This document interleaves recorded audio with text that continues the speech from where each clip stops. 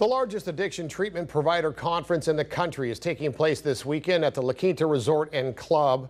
The West Coast Symposium on Addiction runs tonight through Saturday and will feature 750 experts from 38 different states discussing the latest in recovery treatment. Topics discussed will include the 23 million people treatment gap, changes in treatment laws stemming from the Affordable Care Act, and the latest information on addiction and recovery. Dr. Philip Herschman is one of the keynote speakers. Unfortunately, there are only a few changes from even the past 40 or 50 years.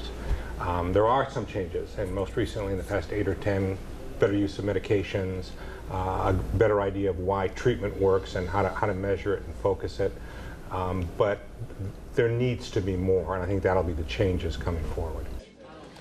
The conference begins tonight at La Quinta Resort and Club. The opening session will take place at 7 o'clock or until 9 o'clock tonight, and they'll be there all weekend long.